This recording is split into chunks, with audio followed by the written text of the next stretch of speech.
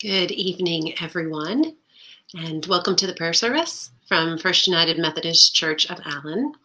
I'm opening this broadcast so that we can allow folks to gather for our evening prayers, and so we'll just let this space be open for a few minutes until we're ready to begin. I'm glad you're here.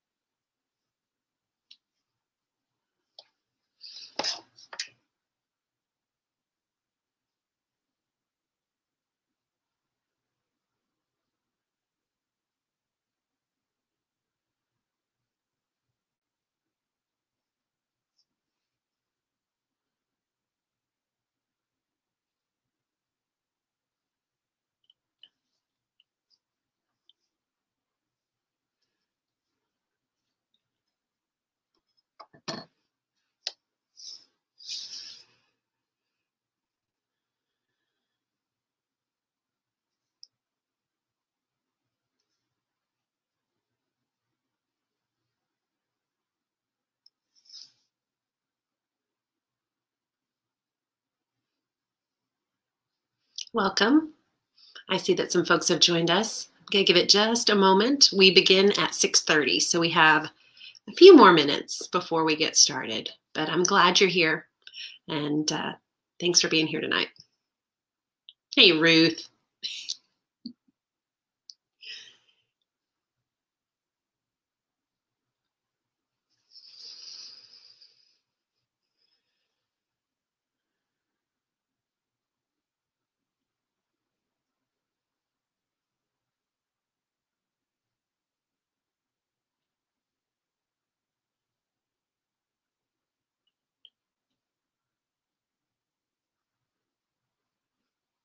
I'm looking out a window.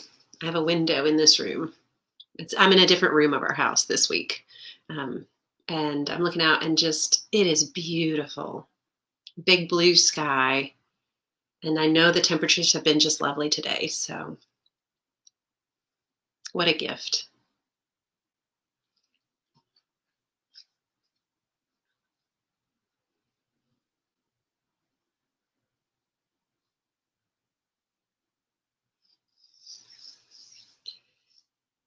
Just like we do on Sundays, I'll be inviting you to grab a candle or in some other way, just really have a physical reminder of God's presence with you tonight.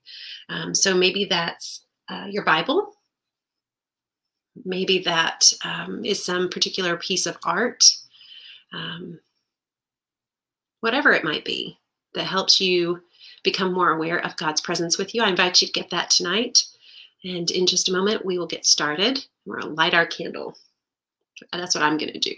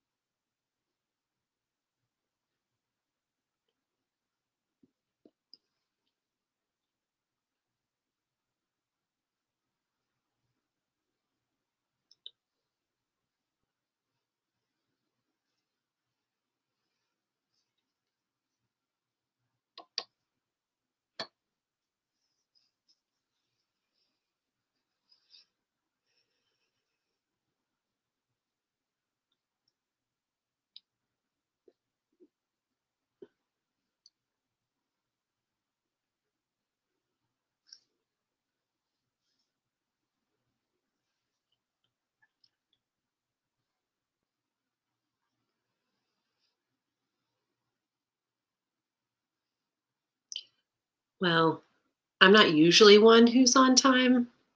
I'm usually the person who is coming in the door with the wind right at the time things are supposed to start, if not a moment or two late. But I'm looking at the clock and I want to honor your time that you have set aside to be here tonight and to pray with the community that's gathered.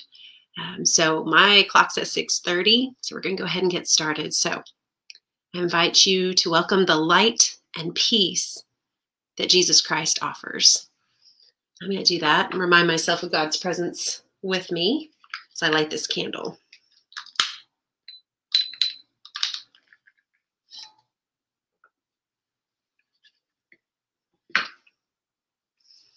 I love that. So thanks be to God for this light. Let us pray. Almighty God, who is able to make all things new and to restore life anew every morning, help us to never be conformed to the world, but help us to be constantly renewed through new understanding by your grace. Amen. So I thought I would explicitly read a scripture for us this evening. And I'm drawing on a couple of resources for tonight's service. One of them is the Book of Common Prayer that a lot of our Episcopalian brothers and sisters use. And then another is a guide that I was given in honor of my baptism at a campus ministry. And it's this Guide to Prayer for All God's People. So let us hear this word from Scripture. I'm going to be reading Psalm 66 from the Common English Bible. Let us listen now for a word from God. Shout joyfully to God, all the earth. Sing praises to the glory of God's name. Make glorious his praise. Say to God, how awesome are your works. Because of your great strength, your enemies cringe before you. All the earth worships you, sings praises to you, sings praises to your name. Come and see God's deeds. His works for human beings are awesome. He turned the sea into dry land so they could cross the river on foot. Right there, we rejoiced in him. God rules with power forever, keeps a good eye on the nations. So don't let the rebellious exalt themselves. All you nations, bless our God. Let the sound of his praise be heard. God preserved us among the living. He didn't let our feet slip a bit. But you, God, have tested us. You've refined us like silver, trapped us in a net, laid burdens on our backs, let other people run right over our heads. We've been through fire and water. But you brought us out to freedom.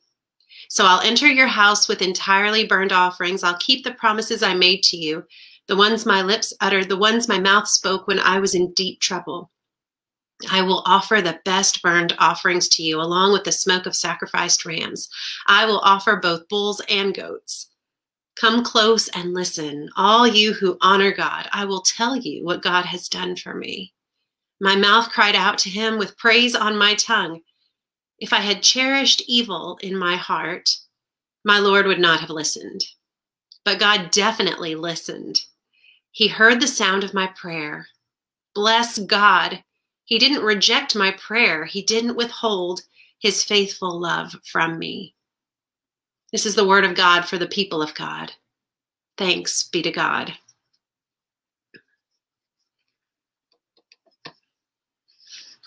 What I really appreciate about that psalm is the confidence that the writer has that God heard his prayers, that God is faithful, that even though there were really hard times, God brought him through.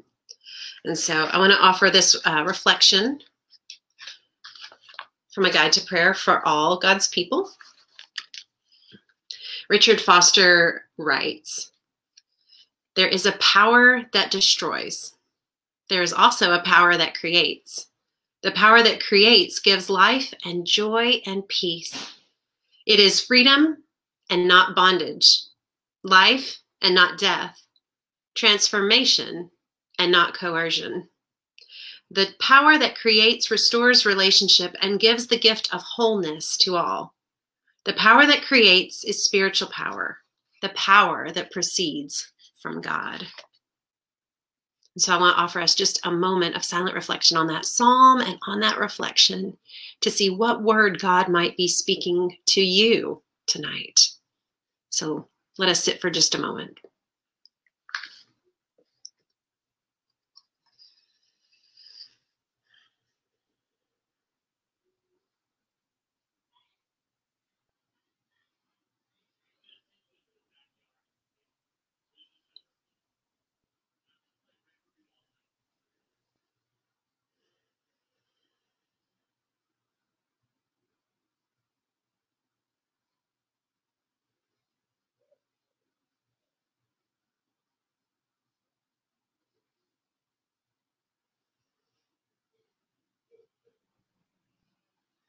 So I'll bring us back to one another.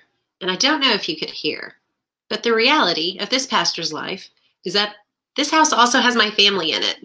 And I don't know if you could hear, but just a moment ago, my husband was offering some correction to our sons. So sometimes, even in the midst of honest reflection about the nature of God and what God is calling us to in this life, life is happening. So if you're finding that happening with you too, I totally understand, and God understands. And if you're watching this in replay, know that you can always pause it and come back after you've done the thing, whatever the thing was that had to be done right then. It's okay. So we're going to continue, and I'm going to offer some invitations to prayer. Some people call these bidding prayers. And after each, we'll have a moment of silence. You can use that time to pray silently or aloud where you are, or you can share your prayers in the comments on this post. So we can lift one another up before God. I've served in lots of usually smaller churches where that kind of open sharing is just a part of the community's nature. And so if you want to use that to share what's on your heart with the folks who've gathered here tonight, you are welcome to do so. And then I'll conclude each invitation with these words: Lord, in your mercy, I invite you to respond with me. Hear our prayer. So let us pray. Grant, Almighty God, that all who confess your name may be united in your truth, live together in your love, and reveal your glory in the world.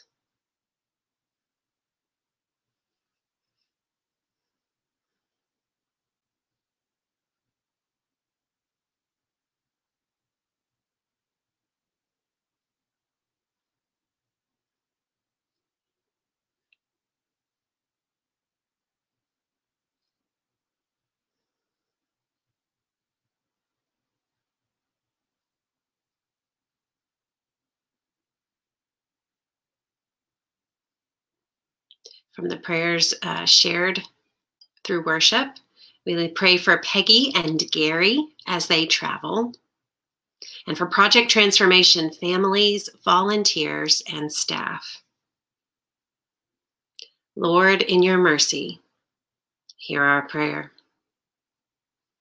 O God, guide the people of this land and of all the nations in the ways of justice and peace, that we may honor one another and serve the common good.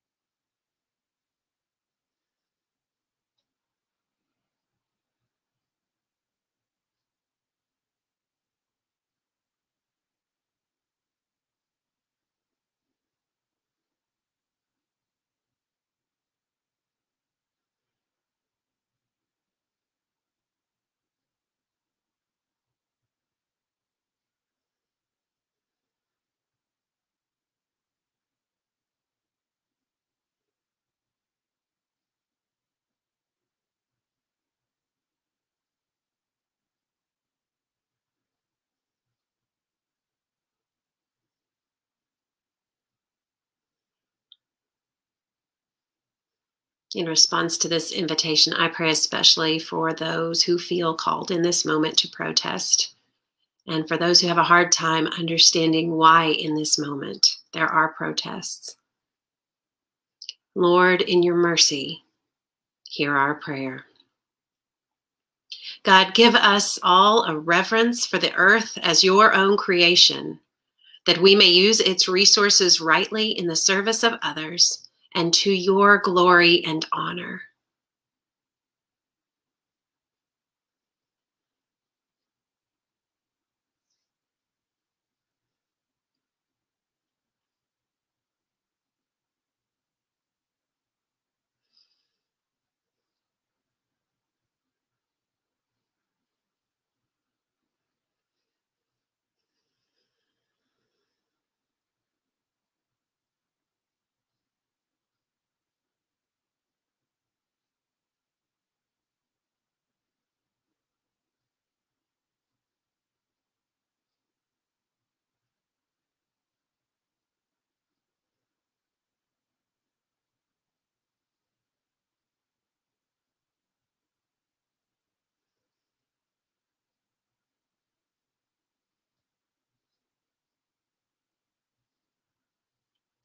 Lord, in your mercy, hear our prayer. Merciful God, bless all whose lives are closely linked with ours, and grant that we may serve Christ in them and love one another as he loves us.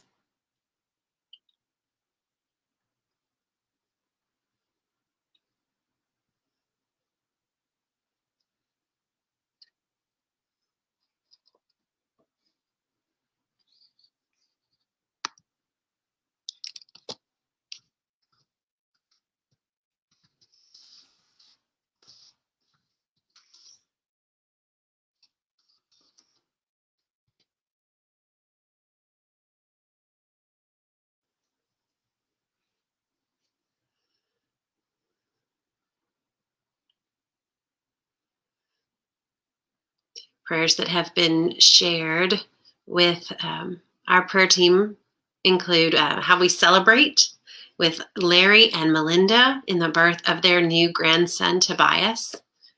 We celebrate with parents Cole and Bailey and grandparents Holly and Johnny on the birth of Emerson Claire. We celebrate with Red, the occasion of his 90th birthday, and with Marilyn and Mike and their family as they celebrate Uncle Floyd's 98th birthday.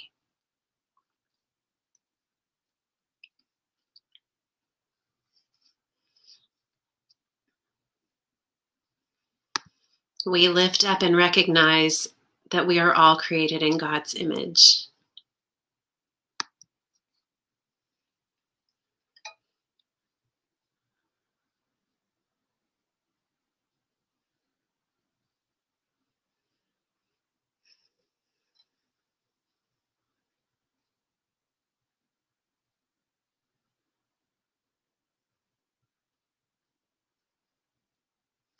For prayer, this invitation for all the parents and the children who have been mostly together for months now, and the portion of patience that we ask God to grant us.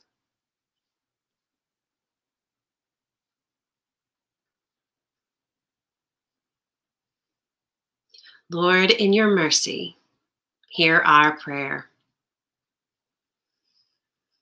Holy God, comfort and heal all those who suffer in body, mind, or spirit. Give them courage and hope in their troubles, and bring them the joy of your salvation. It's open for your prayers, friends.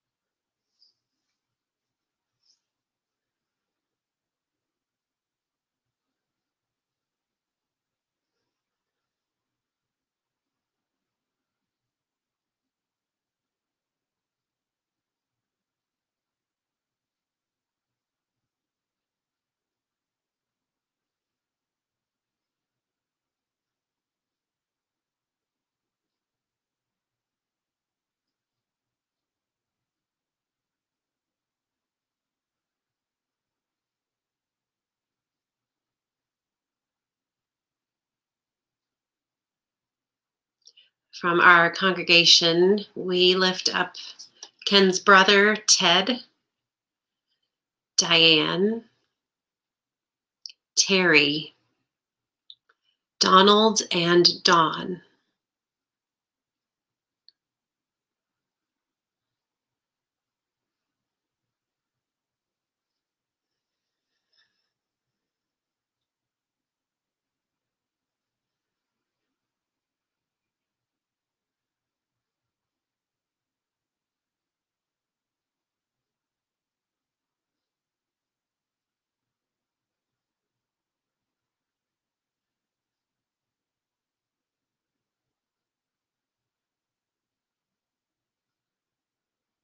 Lord, in your mercy, hear our prayer.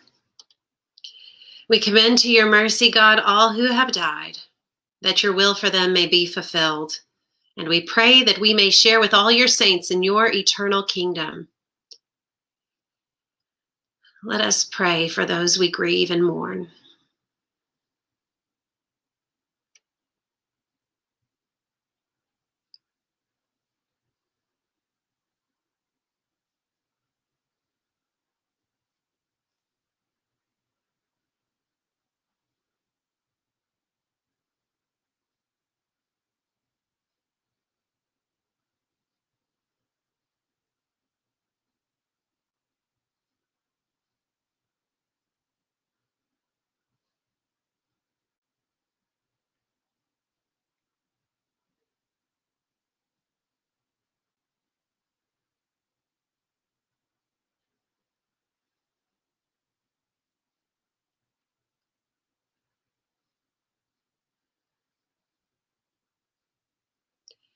We lift up Carol Wilson, her family, and friends in the death of her husband, Fred Wilson.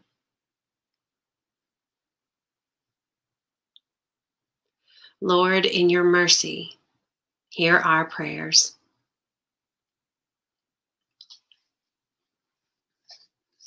Holy God, you have made of one blood all the peoples of the earth, and sent your blessed Son to preach peace to those who are far off and to those who are near. Grant that people everywhere may seek after you and find you. Bring the nations into your fold. Pour out your Spirit upon all flesh, and hasten the coming of your kingdom. Almighty God, who created us in your image, grant us grace fearlessly to contend against evil and to make no peace with oppression, and that we may reverently use our freedom. Help us to employ it in the maintenance of justice in our communities and among the nations, to the glory of your holy name. Through Jesus Christ our Lord, who lives and reigns with you and the Holy Spirit, one God, now and forever. Amen. Dear ones, before I dismiss you and wish you a good night's rest and all of those good things that can be done in the evening, I'd remind you that worship, our full worship service is on Sundays at 11 a.m. on the live stream that you can access from this Facebook page, or you can head over to YouTube, youtube.com/FUMCAllenTX, and you can access it there as well. I know sometimes it's easier to get a bigger screen with the YouTube channel, and so if you are looking for that, it'll be 11 a.m.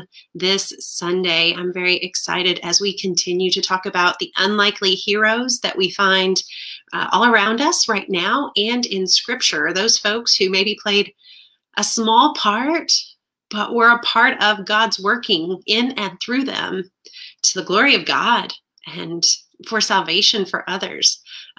So I'm excited about that. I think that is what I would share. Invite a friend.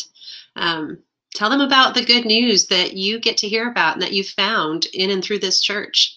I know sharing a link can be a lot easier than asking someone to get up early, dress up, and go to a place together. So we can all form that habit of going to church now. And it can be as easy as rolling out of bed and being in our PJs with a cup of coffee, enjoying the good news together, worshiping together. So my beloved friends, hear this. In the Gospel according to John, we hear Jesus say, "I am the light of the world. Whoever follows me won't walk in darkness, but will have the light of life." Beloved of God, today's light may be fading, but we do not walk in darkness. Go in peace to love and serve God and one another. Amen.